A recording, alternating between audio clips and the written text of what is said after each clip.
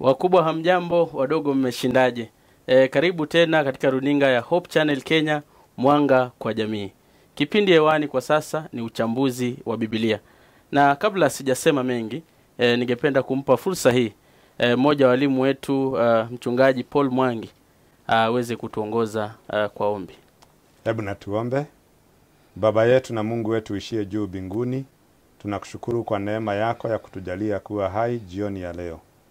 Tunapofungua neno lako, Roho wako Mtakatifu aliyeongoza Yohana akiliandika, atuongoze na aongoze msikilizaji kuelewa, na mapenzi yako yatimizwe juu ya kila mmoja wetu katika jina la Yesu aliye Mwokozi wetu. Amen. Amen. Asante sana mchungaji Paul Mwangi. Katika hiyo pumzi hiyo tu, pengine ungemsalimia mtazamaji. Hujambo mtazamaji, na karibu kwa kipindi hiki cha uchambuzi wa Biblia. Asante. Kando naye pia ni mzee wetu wa kanisa huyu, tunamuita Edwin Okot. Ile jina lingine ni gumu, Aldrins. Msalimie mtazamaji mwalimu.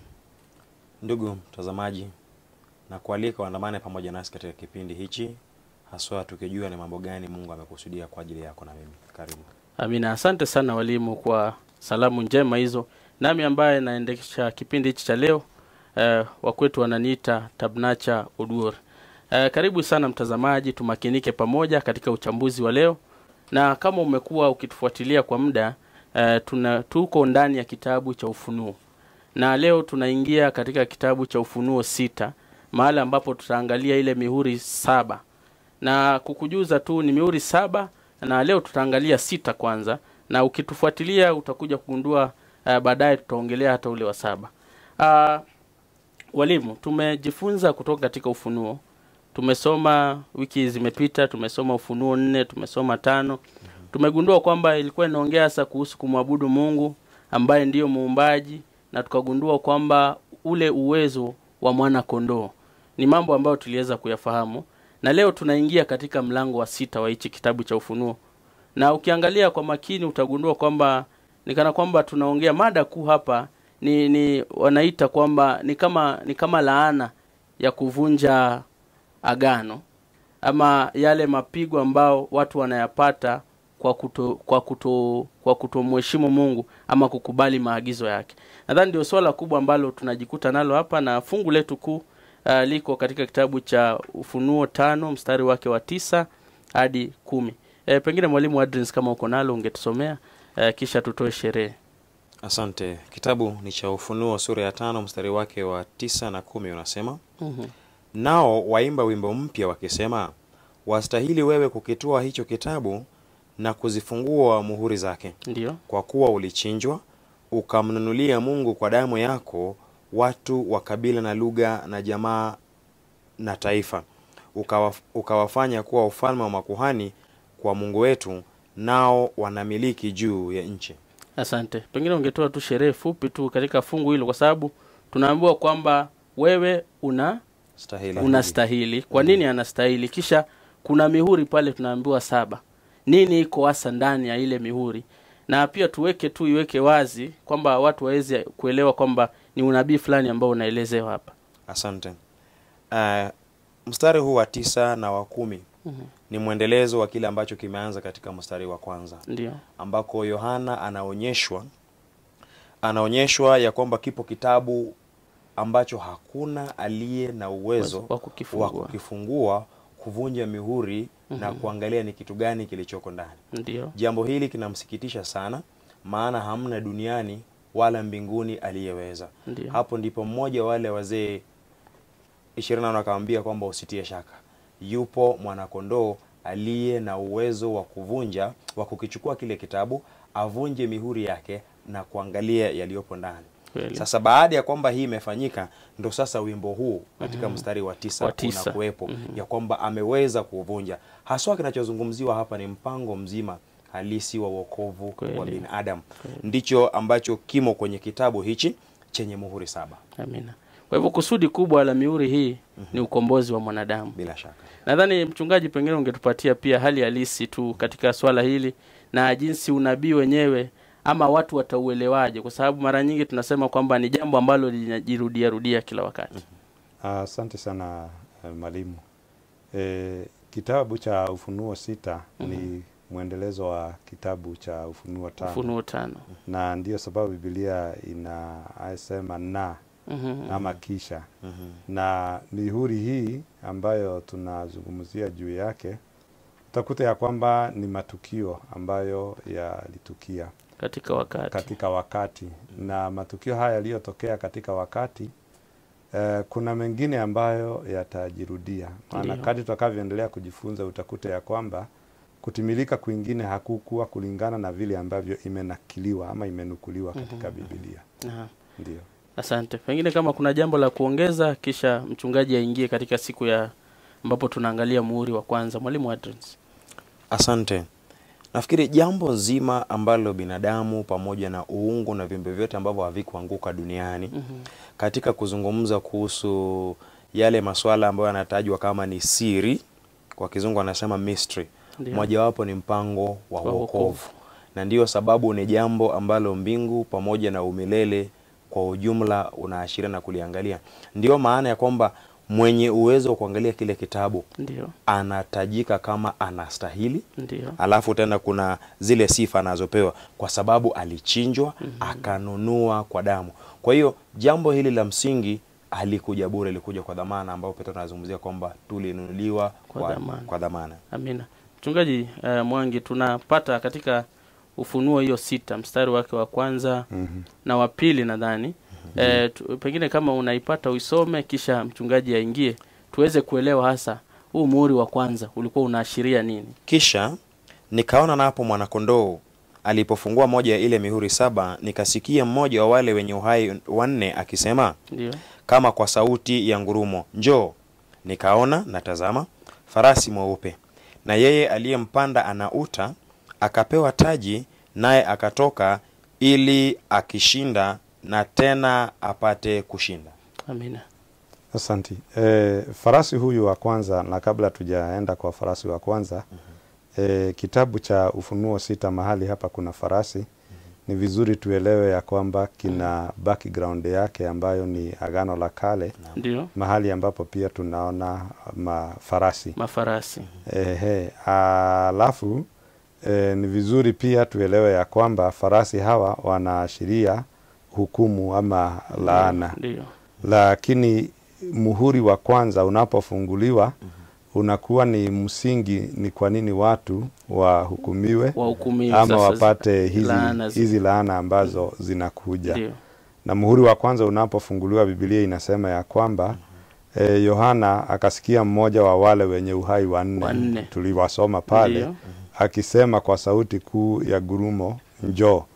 Sasa wasomi wanasema hapa inaweza kuwa alikuwa anaita Yohana ama anaita mwenye kupanda farasi, lakini mwenye kupanda farasi haezi itwa.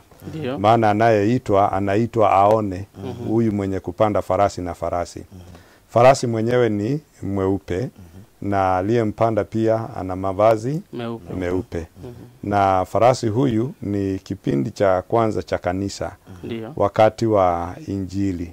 Na uharaka wake na kwenda kwake akishinda na kushinda ni vile Injili ilivyoshinda ulimwengu ule wakati mpaka mahali, kuna mahali Paulo anaandika katika kitabu cha Kolosai, katika wakati ule Injili ilikuwa imeenea katika ulimwengu mzima unaojulikana kwa wakati ule. Kuna uta pia hapa ambao pia unaonyesha hali ya vita. Hii kazi haikuenda bila mapambano, bila resistance, vipingamizi vilikuweko na ikaendelea na ushindi ukapatikana. Kwa hivyo katika ushindi huu ni ushindi mkubwa wa Injili, lakini shetani hakufurahi. Basi ndipo hapo farasi wengine wanafuata matokeo ya kukataana na ushindi wa Injili. Amina. Pengine mwalimu Adrens, kama una la kuongeza hapo, kisha tuingie sasa katika farasi wa pili ama muhuri ule wa pili na watatu. Asante. Ndugu mtazamaji, tunaashiriwa na kuambiwa kuhusu farasi akiwa ni mweupe, mwenye kumpanda na mavazi meupe na tena ana uta. Alivyosema mchungaji ni kwamba dalili ya vita, lakini je, ni vita gani hivi? Weupe hapa una maana gani? Weupe hapa una maana wa haki. Ndio. Ambao Kristo aliuvika kanisa lile la kwanza, ambalo kwa muktadha wa kitabu cha Ufunuo ni kanisa la Efeso, kanisa lile la kwanza la mitume. Kweli. Walifanya kazi wakijivika ile haki na utukufu wa Kristo. Ushindi ukaja kwao. Tunapokuja kwenye sasa mstari wa 3 na wa 4 ambako sasa tunazungumza tena kuhusu muhuri wa pili na wa 3 na haswa farasi mwingine tena. Pengine nisome tu kisha uingie katika Ufunuo 6 mstari wake wa 3. Na alipofungua muhuri ya pili, nikasikia yule mwenye uhai wa pili akisema, njoo. Akatoka farasi mwingine mwekundu sana, na yeye aliyempanda alipewa kuiondoa amani katika nchi ili watu wauane, naye akapewa upanga mkubwa. Huyu mpanda farasi mwenyewe mwekundu, mwenye kumpanda jukumu lake kubwa ni kuiondoa amani. Nakumbushwa Yesu akizungumza na wanafunzi kwenye kitabu cha Mathayo sura ya 10. Sikuja. Ya kwamba mimi sikuja kuwaletea amani, ili nilikuja kuleta upanga. Muktadha haswa ni kwamba kwa sababu ya imani, ndio dhana zilikuja ambapo waliokataa dhana zile ambazo ziliashiria katika ibada ya kuabudu viongozi waliokuwa na itikadi pamoja na sera za serikali iliyokuwepo, waliokataa walianza kudhihakiwa hapa. Mateso yanapokuja watu wanaanza kuuawa, lakini uzuri ni kwamba hawauawi kwa makosa ya udhuluma, lakini wanauawa kwa sababu ya kuitetea ile haki na ukweli wanayoifahamu. Kwa hiyo ni kipindi kile ambacho kanisa kinaanza kupitia matatizo. Ndio. Kipindi ambacho wanahistoria wananukuu ya kwamba ni kuanzia pale mwanzo mwaka wa 34 anapoanza kuuawa Stefano, na katika kipindi ambacho kinafuatilizia mbele tena tunaona kwamba muhuri mwingine unafunguliwa, na katika muhuri huu unapofunguliwa farasi sasa ni mweusi. Hebu tuanze kuangalia. Alianza farasi mweupe akiashiria haki ya Kristo. Amekuja farasi mwekundu, madhumuni yake ni kuondoa amani na kuleta vita. Hatimaye kunakuja farasi mweusi kwa sababu gani? Farasi huyu mweusi kama mweupe aliashiria Injili, ambayo ni Injili safi yenye uwepo wa Kristo na Roho akitamalaki. Kwa hiyo farasi mweusi ni ukosefu ama uhaba wa Injili, au ni haki ya kujitafutia pasipo na nini, ile kuvishwa kwa Kristo. Kwa hiyo ina maana kwamba kuna kipindi katika historia ambapo kanisa lilipitia kipindi kigumu, Injili ikawa ni jambo gumu kupatikana. Yani kumbusha kitabu cha Amosi 8 mstari wa 3. Anapozungumza kwamba kuna kuja wakati kutakapokuja kuwa na kiu na njaa. Si kiu ya maji. Si kiu ya maji, ila ni kiu la neno la Mungu.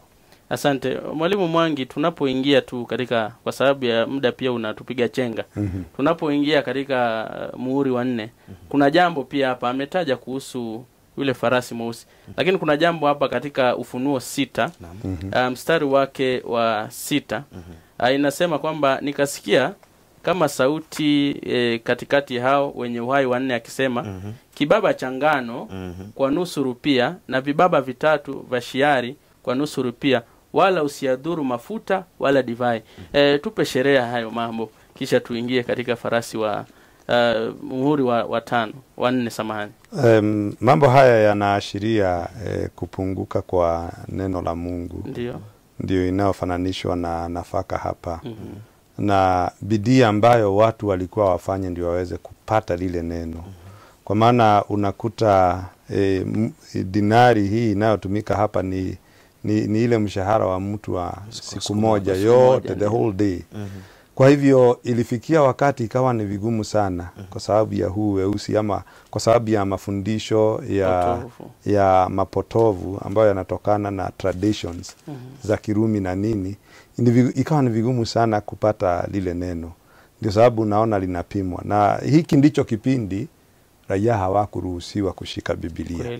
Na ni wale tu wanasimama kwa madhabahu ama padri na wahubiri tu ndio wangeshika Biblia na kuielezea. Kupatikana na Biblia ilikuwa hatia. Ndio sasa unaona vipimo na ndio naona hii njaa ya nafaka ama njaa ya neno ikiwepo kama alivyokuwa amesema. Amina. Kuna divai pale, kuna wanaongea kuhusu kwamba usidhuru mafuta wala divai. Pengine mngetoa hiyo sherehe kisha tusonge mbele.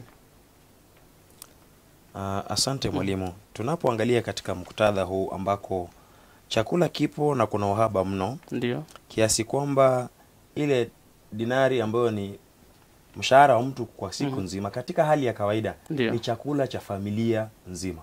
Kweli. Lakini hali hii iliyopo ni kwamba sasa inatosha mtu mmoja peke yake. Tena isitoshe, wanazungumza kuhusu mizani inapimwa ikiashiria uhaba. Tunapozungumza kuhusu mafuta katika muktadha huu, tunazungumza kuhusu nini? Tunazungumza hapa kuhusu Roho Mtakatifu. Ndio. Kwa sababu gani? Tunapoangalia kwenye kitabu kile cha Samueli wa kwanza, sura ile ya 16, anapotumwa Samueli katika nyumba ya Yese, wakati ambapo Daudi sasa anateuliwa, anapakwa mafuta, kisha Roho wa Bwana anakuja kwake, ndipo sasa tunaona Samueli anatoka sasa, hatimaye anaenda kwa ajili ya kutoa kafara. Kwa hiyo mafuta katika muktadha huu unatumiwa kuashiria Roho Mtakatifu. Divai ambayo inatajwa hapa inazungumzia mpango wa wokovu. Kwa hiyo actually si mpango vile, lakini wokovu wenyewe ambao bila shaka unaletwa na nani? Na Kristo. Kwa hiyo mambo haya mawili hayataisha ijapokuwa kuna uhaba. Yaani uwepo wa Roho Mtakatifu pamoja na wokovu. Amina. Mtazamaji, tunakuomba utuie radhi kwamba huenda ikawa picha hazikujii vizuri, zina katika lakini ni fundi wetu wa mitambo wako ange na wanajaribu kuhakikisha kwamba hali inarudi sawia vile umezoea kila siku. Kwa hivyo usikae mbali, tunaendelea na kipindi hichi na tutazidi kufanya bidii ili kwamba upate hizi picha moja kwa moja kutoka katika studio zetu hapa Hope Channel Kenya mjini Nairobi. Mwalimu, tupeleke sasa katika muhuri wa 4. Wacha tumtumie mchungaji Mwangi kwa sababu wewe ukimeza mate. Asante. Asante. Farasi muhuri wa 4 unapofunguliwa, farasi anaonekana akiwa na rangi ya kijivu. Nafikiria ndiyo hiyo Kiswahili, na rangi ya kijivu. Na rangi hii inaashiria mambo mengi.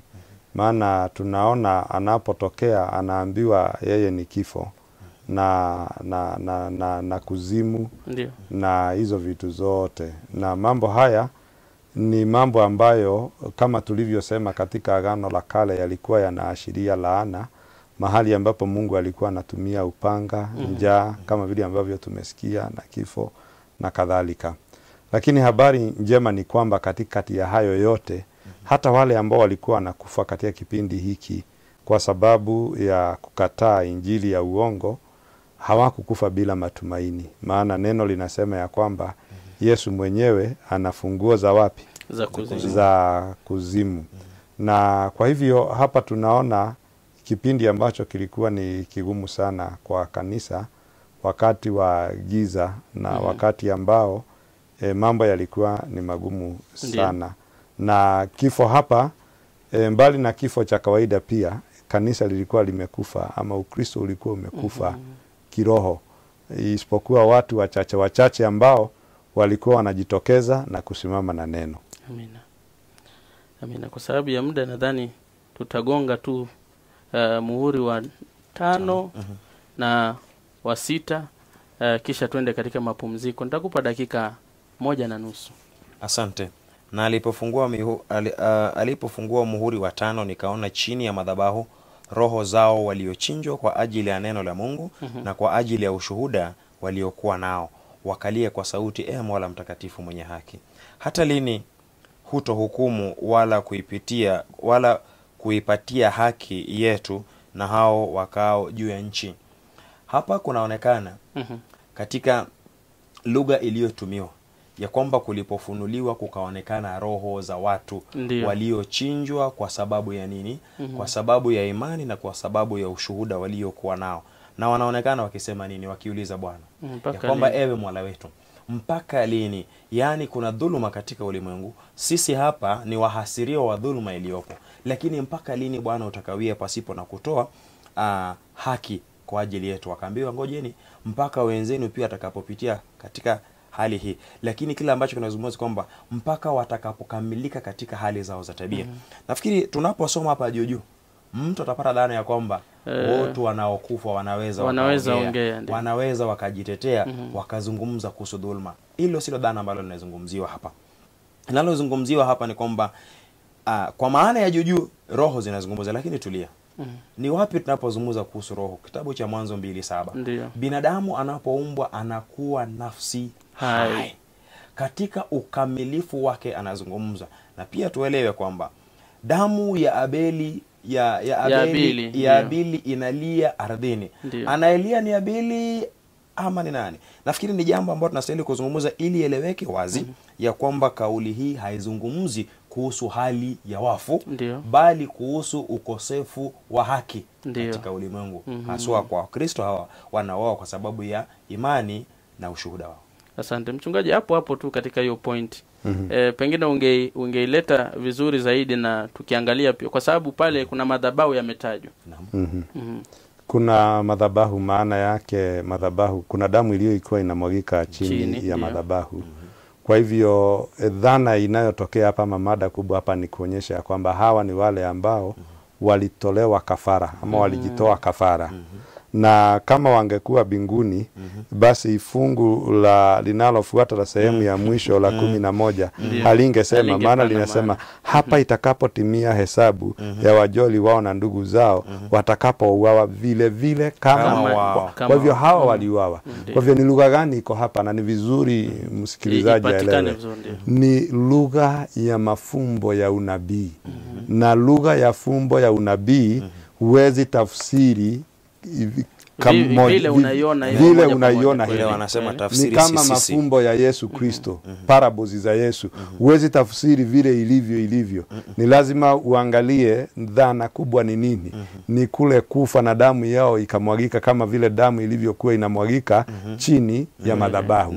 Na kwa njia hiyo Yohana akiongea kwa lugha hii ya mafumbo ya unabii anakaa kama anawaona wakiuliza. Na ndio sababu wanaambiwa kaeni huko mkae huko, lakini kwa sababu ya huduma ya Yesu binguni wanafunikwa mavazi meupe, haki ya Yesu Kristo kuonyesha mambo yao yako sawa. Amina. Amina. Walimu, tunapo maliza katika sehemu yetu ya kwanza, si kwamba tunaenda kabisa mtazamaji. Tuna ule muhuri wa 6. Hii ningeomba mchungaji Mwangi uieleze sasa. Kwa sababu Aldrin nadhani tumempa dakika nyingi leo. Endelea mchungaji. Kwa kifupi tu, muhuri wa 6 unaleta matukio ya mwisho wa dunia. Matukio ambayo yalionekana wakati zama za giza zinapoisha hivi.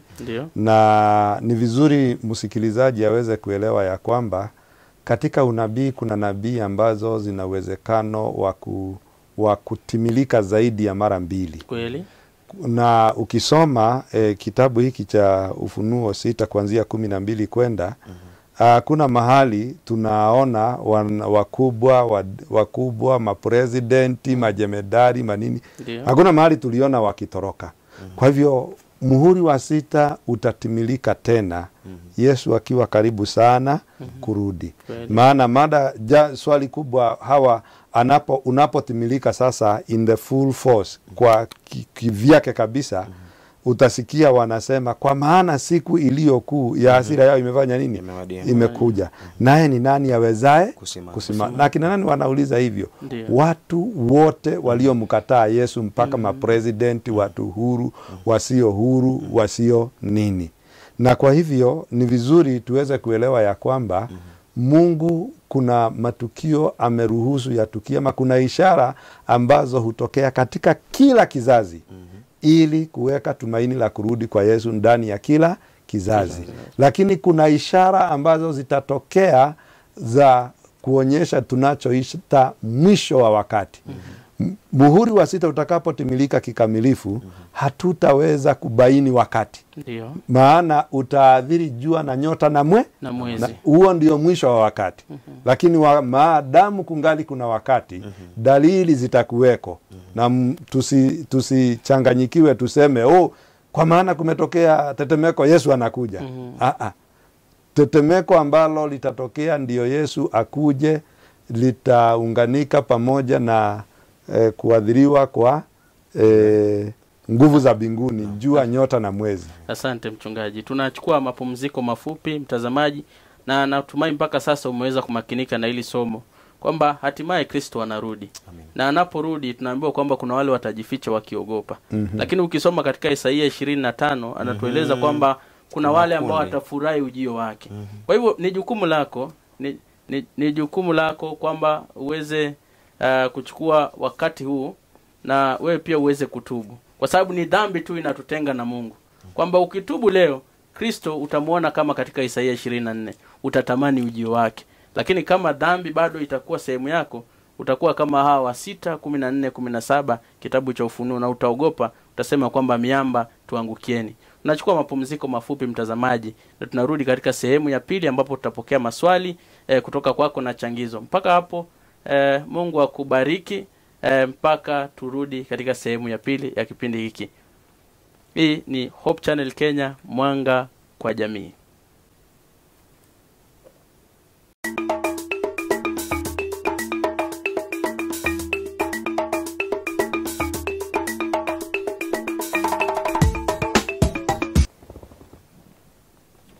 Kwa mara nyingine tena, wakubwa hamjambo, wadogo mmeshindaje?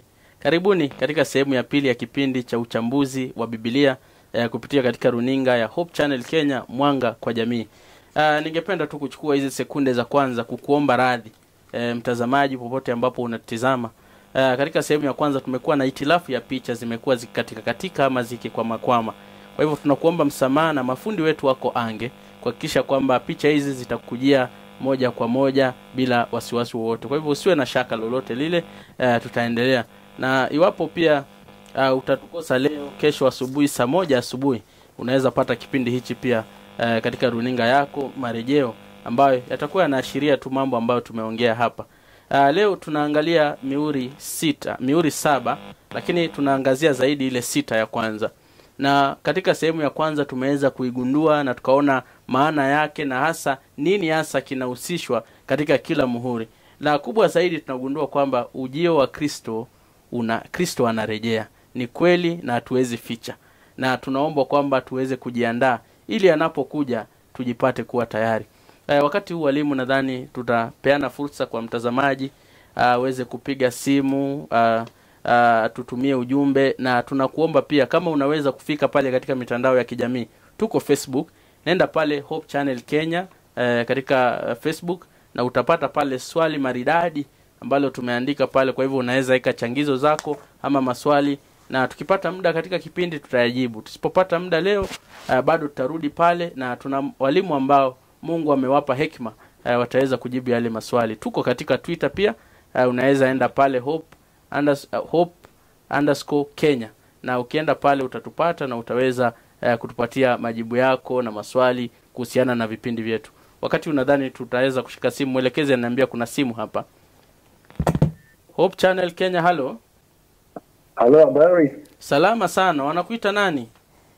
Naitwa Samu sana kutoka Modern Estate. Endelea. Ningependa kuuliza swali walimu waweze kushereheza hizi. Ndio. Aliyopanda farasi zote 4 ni nani? Asante. Ili watazamaji waweze kuelewa. Kwa maana hii ni unabii na watu wengi ndio hawapendi kusoma katika kitabu hiki cha Ufunuo. Asante. Wanakiepa sana, wanasema ni kigumu sana katika maisha yao. Asante. Je, ni nani aliyopanda farasi zote 4? Asante walimu. Asante sana mzee Sam kutoka pale Modern Nakuru, na naamini kwamba walimu mmenukuu hilo swali. Mtazamaji unakuwa mhusika kwa kupiga simu, kwa kutuma ujumbe. Tuna simu nyingine hapa. Hope Channel Kenya, halo. Hope Channel Kenya, halo. Huyo tunampoteza. Kwa hivyo kuwa mhusika pamoja nasi, piga simu, tuma jumbe, nenda katika mitandao ya kijamii. Wacha tupokee simu ya pili. Hope Channel Kenya, hello.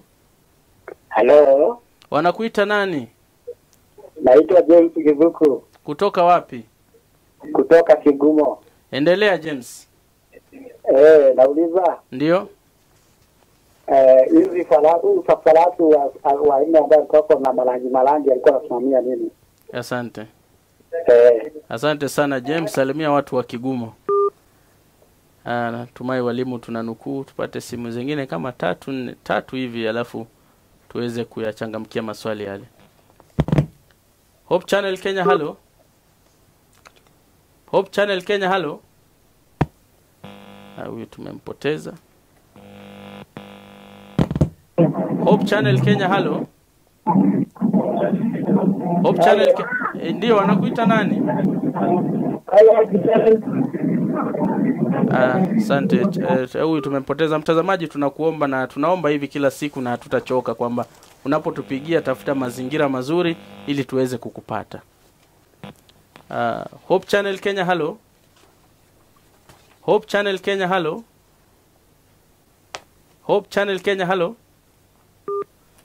Huyu tumempoteza. Then tumepata maswali mangapi mpaka sasa walimu? Maswali mawili. Nadhani tukipata matatu hivi tunaweza changamkia kwa sababu pia tuko hapo kwa muda. Hope Channel Kenya, hello. Hope Channel Kenya, hello. Leo tunapoteza na tunajua kwamba wana maswali mazuri sana. Asante. Wacha tuendelee tu na swali la kwanza. Sawa. Wacha tushike hii. Hope Channel Kenya, hello. Hello. Wanakuita nani? Hello. Hello. Endelea, tunakupata. Mimi naitwa Tom. Tom, unapiga ukiwa wapi? Tom, napiga nikiwa Nyeri. Endelea Tom. Sasa mimi nauliza. Ndio. Mtu mwenye alipanda farasi yake. Ilikuwa inaachilia nini? Asante. Ndani swali lake. Tumekupata Tom. Mungu akubariki. Asante. Swali lake linapatana na ule ndugu wetu kutoka Kigumo. Acha tupate mbili za mwisho nadhani. Baada ya hapa tutazindukia maswali. Nadhani tuangalie swali la kwanza. Swali la kwanza limetoka Nakuru. Ndio. Kutoka kwa Bwana Sam, anauliza. Aliyepanda farasi. Maana katika farasi hawa wote kuna anayepanda farasi. Ni nani? Anayepanda farasi ni nani? Asante. Tuchangamkie hilo mchungaji Mwangi. Na fikiria Biblia iko wazi, kila farasi ilikuwa na aliyekuwa ameipanda. Aliyepanda ndio. Kwa hivyo farasi haikupandwa na mtu mmoja. Mtu mmoja ndio. Na maelezo yake tu yako katika Biblia, ni wazi. Na maana yake tumejaribu kuchambua.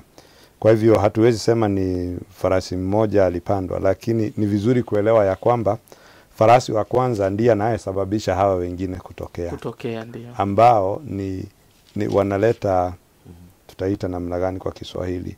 Kitu ambacho kinafanana na kile cha kwanza. Kwa hivyo hatuwezi sema. Kwa hivyo kuna bandia pale. Kuna bandia. Hatuwezi sema sasa kama farasi wa kwanza aliyepanda ni Yesu, huwezi sema wale wengine pia ni Yesu. Hapana. Asante. Kwa hivyo wa kwanza ndio wanafanya wale wengine wabandia wanatokea. Ndio. Kwa sababu wa kwanza injili ilikuja ya kweli, ikaleta ushindi. Na baada ya pale ibilisi, vile ulisema tu vizuri, ibilisi hakupendezwa. Na ndio tunakuja farasi wa pili ambaye anakuja kuitoa amani. Kutoa amani. Ndio. Asante. Swali jingine ambalo limerudiwa na watazamaji wawili linahusu farasi yule wa 4. Huyu farasi wa 4 manake nini, anaashiria nini? Tukiangalia vizuri, na alipoifungua muhuri ya 4 mstari wa 7 Ufunuo 6, nikasikia sauti ya yule mwenye uhai wa 4 akisema, njoo. Nikaona na tazama farasi wa rangi kijivujivu, na yeye aliyempanda jina lake Mauti na Kuzimu akafuatana naye. nao wakapewa mamlaka juu ya robo ya nchi, waue kwa upanga na kwa njaa na kwa tauni na kwa hayawani wa nchi. Swali lake ni farasi wanne. Tumeangalia farasi wa kwanza ni farasi mweupe. Tumemzungumza vizuri. Anayefuata ni farasi mwekundu. Ndio. Tukazungumza kumhusu.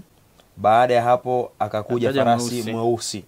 Na baada ya farasi mweusi sasa anakuja farasi wa rangi wa kijivu. Katika hali ya kawaida tunapata na vipi rangi ya kijivu? Ni mseto wa rangi nyeupe na rangi nyeusi.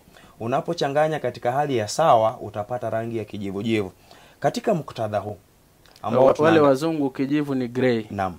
Katika muktadha huu kuna fundisho ambazo ni za haki zinazozungumza kuhusu haki iletwayo na Kristo, farasi mweupe. Mafundisho yanayokuja ambayo hayana msingi katika haki ya Kristo, farasi mweusi. Kwa hiyo kijivu ni mseto. Ile hali ya kwamba tunaboronga, tunachanganya kilicho cha sawa na ambacho si cha sawa ili ikubalike. Inaashiria kipindi katika maisha ya kanisa ambako tamaduni za binadamu na mafundisho ya binadamu yakaingishwa katika ndani ya ibada ili kwamba wanaoabudu sanamu wajihisi wana sehemu katika ibada, wenye misimu wakajihisi wana sehemu katika ibada. Kwa hiyo ni hali ile ya kuchanganya, ya kukoroga katika kanisa. Asante. Wacha tushike simu 3 hivi. Hope Channel Kenya, hello. Hello. Wanakuita nani? Mimi naitwa kutoka Mbeere. Endelea ndugu yetu kutoka Mbeere. Swali nataka hivi. Ndio. Naona katika baadhi zote hizi. Ndio. Ni kama ni vipindi ambavyo vilikuwa vimefuatana. Ndio. Kunawezekana miaka katika ambao farasi ndio juu yake. Jaribu kurejelea swali tena kwa sababu na katika tukupate vizuri. Nauliza hivi. Ndio. Kuna farasi wanne. Ndio. Katika hiyo Biblia. Ndio. Nauliza inawezekana kuna vipindi ambavyo miaka ambayo mnaweza kueleza kitakatani hiyo. Asante. Okay. Asante. Nadhani anataka the historical perspective. Tuweze kumwambia ilikuwa ni miaka gani, ilikuwa ni vipindi gani. Sijui kama mwelekezi ana simu nyingine ama tulichangamkia. Nataka tu simu 2 tu za mwisho. Na tuangalie sasa jumbe fupi. Asante. Asante mwalimu.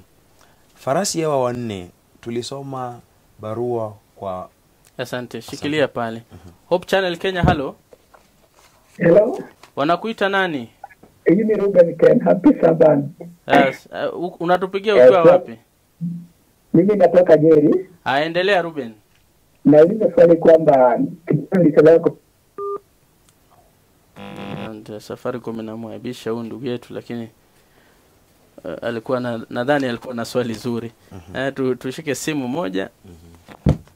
Hope Channel Kenya, hello. Hope Channel Kenya, hello.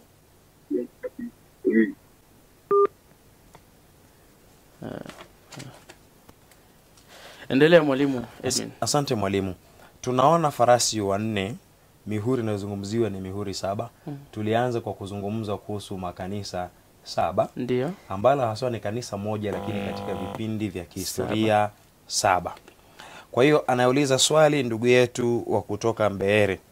Akiuliza kuhusu hawa farasi wanne wanaweza kuwa wanaashiria vipindi fulani. Ndio, wanaashiria vipindi fulani. Kuna kanisa la Efeso. Ndio. Ambalo linaashiriwa na farasi mweupe. Ndio. Baada ya kutoka kwenye kanisa la Efeso, tuna kanisa hili la Smyrna, kinapitia kipindi kinaashiriwa na farasi mwekundu. Tunakuja Pagamo, farasi watatu ambao ni rangi mweusi. Tunakuja kwenye sasa kanisa la Thiatira ambaye inaashiriwa na rangi ya kanisa ya kijivu. Kwa hiyo ni vipindi katika historia au ni kanisa katika awamu tofauti inayoashiriwa na farasi wanne hawa. Asante mchungaji, sijui kama una zile tarehe miaka katika swala hilo. Tunajua kanisa la mitume lilikuwa ni kuanzia Yesu kupaa mpaka 100 AD. Ndio. Alafu kuna kutoka 100 AD mpaka 300, then kuna 300 mpaka 313, then 313 to 5:38. Ndio, asante. Nadhani tumemjibu vizuri ndugu yetu ambaye wacha tushike simu ya anga ya mwisho. Hope Channel Kenya, hello. Hope Channel Kenya, hello. Asante. Mtazamaji, tunakuomba kwamba uwe makini unapotupigia simu ili tusikose maswali yao, kwa sababu tunaamini kwamba ni maswali mazuri na tungependa kuyapata yote. Hope Channel Kenya, hello. Habari, happy Sabbath. Salama sana. Wanakuita nani? Unaongea na Joel. Joel anatoka Kidurai Central. Endelea Joel. Swali la kwanza ni ndio, ni kama una gunia ya maswali. Endelea. Ni moja tu. Kuna swali Revelation chapter 6 verse 10, Ndio. Mpapanue wale wanalia wakiwa duniani ama wako mbinguni? Asante ndugu Joel. Swali la pili. Ndio, nilisema una gunia, endelea. Swali la pili ni hivi. Ndio. Ukiangalia sura ya 5. Ndio. Na sura ya 6. Ndio. Zina mtiririko kati ili mtu asione kana kwamba Ufunuo ya 6 itafungua chapter nyingine tofauti. Lakini tunaongea hiko. Asante ndugu Joel. Mungu akubariki. Karibu sana. Asante. Maswali mazuri sana kutoka kwa ndugu Joel. Nadhani hayo yanatufungia kipindi cha kupokea simu kwa sasa, kwa sababu nadhani kuna wale wazee wa ujumbe fupi pia tungependa kuona jinsi wanavyosema. Mwalimu, wanalia kutoka wapi? Swali lake. Wako mbinguni, wako duniani. Kama nilivyosema, hii ni lugha ya fumbo ya unabii. Ndio. Kwa hivyo walilia. Ndio. Si kwamba wanaendelea kulia. Maana tulisoma fungu la 11, wanaambiwa wapumzike. Wangojee wale watakao kufa kama wao. Na tukasema ya kwamba lugha hii ya fumbo ya unabii huwezi ukaitafsiri moja kwa moja vile imenukuliwa vile ambavyo imeandikwa. Na kwa hivyo hii kulia wanalia ni ile kilio waliolia damu ilipokuwa inamwagika kwa sababu ya kuteswa kwa sababu ya neno la Mungu. Lakini ukweli wa mambo ni kwamba kinacho mada kubwa hapa si mambo ya wafu wako wapi. Mada kubwa hapa ni kuteswa kwa watu wa Mungu, na wanapokufa wanakufa wakiuliza haki yetu itatendeka lini. Asante. Aliuliza pia swali la pili. Swali lake la pili linahusu uhusiano. Ama sura ya 6 ya kitabu cha Ufunuo kinaendeleza dhana na mada kutoka kwenye sura ya 5? Ndio. Unapoangalia sura ya 5 mwanzo inaanza na neno kisha. Ikiashiria ni tukio ambalo linakuja baada ya matukio fulani. Sura ya 6 vile vile inaanza na neno nini? Kisha nikaona. Kwa hiyo ni mada moja inayoendelezwa, lakini ni matukio yanayopishana. Tukio hili linaisha, kisha tukio hili linakuja. Kwa hiyo ni they are rolling on katika lugha ya Kizungu. Matukio haya yanatukia katika mpigo, yanafuatana. Asante. Mchungaji, una jambo la kuongeza hapo kabla tumrudie mtazamaji? Ni kweli inafuatana, ni mfululizo, kwa sababu kitabu kinachofunguliwa hapa mihuri yake kilipatikana katika Ufunuo sura ya 5. Kwa hivyo kuna huo uhusiano wa karibu sana. Asante. Mtazamaji, endelea kututumia jumbe katika mitandao ya kijamii pale Facebook. Nenda katika Hope Channel Kenya na utapata swali zuri murwa. Uliza tu lolote ulilo nalo, tutakujibu katika wakati unaofaa. Tuko pia katika Twitter na hapa tunazidi kupokea jumbe. Nadhani nimebakisha dakika kama 3-2. Acha nipokee simu. Leo watu wa simu mna bahati. Hope Channel Kenya, hello. Hello. Wanakuita nani? Hello. Hello, tunakupata, endelea. Habari gani? Salama sana.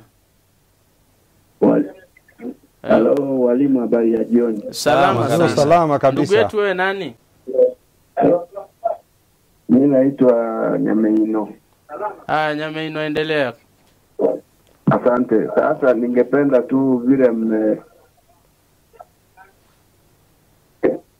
mimi naitwa Nyameino. Tumekupata, endelea. Asante. Na ningependa walimu sasa in this presentation. Ndio.